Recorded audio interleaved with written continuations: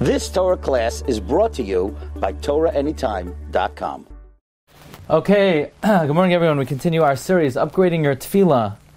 So here are 5 fundamental thoughts that really create the backbone of Tefillah and the purpose of Tefillah. And we should really ask ourselves after each Tefillah, have we fulfilled these 3 dimensions of Tefillah? And better yet, better than asking ourselves after we've davened, perhaps we should prepare ourselves before our daven to reflect on the 5 purposes of Tefillah, the Chovos Halevavos and Shar Cheshbon HaNefesh Parak Gimel.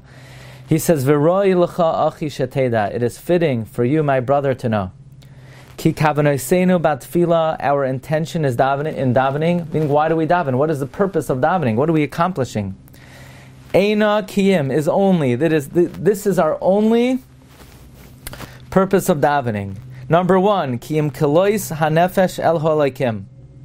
It is the yearning of the soul for God. The soul is, so to speak, a piece of the divine. The soul yearns for God, but we're so busy and we're so distracted that we don't give the soul the availability and the opportunity to express its yearning for Hashem. The purpose of tefillah is to allow the neshama to yearn for HaKadosh Baruch Hu, to remove everything from our minds, to allow the soul to express its yearning for Hashem. Number 2, ukniyasa lefanav, to engender feelings of humility before the Creator.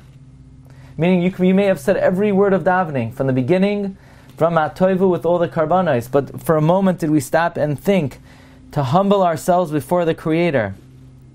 Number 3, imroimemusa levaira, to elevate our Creator, to be meroimem our Creator, to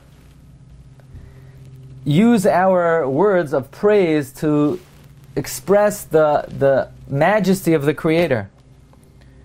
Number 4, v'shivcha v'haida'asa l'shmai, praising and thanking Him, expressing a gratitude. You may have said every word slowly and carefully, but was it accompanied with feelings of gratitude? I thank you, Hashem, that I have a family. I thank you, Hashem, that I have clothing. A genuine feeling of gratitude. And then finally, number 5, v'hashlachas kol yehaveha alav, casting all of our burdens on Hashem. Interesting. None of the objectives of tefillah are to get what you want. That's not on the list. That's not one of the purposes of tefillah. It's to express the midah of bitachon, where you say, Yibana Shalom, I'm worried about this, I have this problem, whatever it may be in whatever area in life, to take all of your worries, anxieties, and problems and throw it on the Yibana Shalom. These are the 5 purposes of tefillah.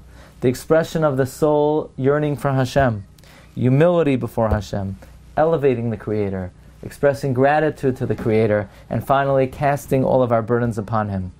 It is worthwhile to reflect on this before our tefillah, and thereby we'll be able to elevate our tefillah to a higher plane. Wishing everyone a great day. You've just experienced another Torah class brought to you by TorahAnytime.com.